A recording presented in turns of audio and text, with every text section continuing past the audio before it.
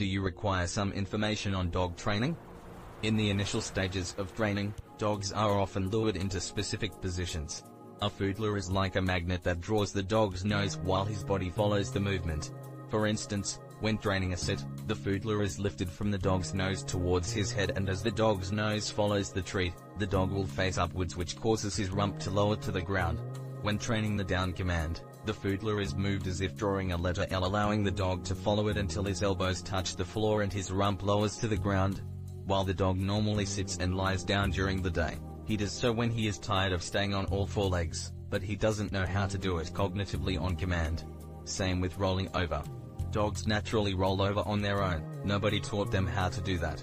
We humans have brought the sit, lie down, roll over commands to a totally different level than what nature intended.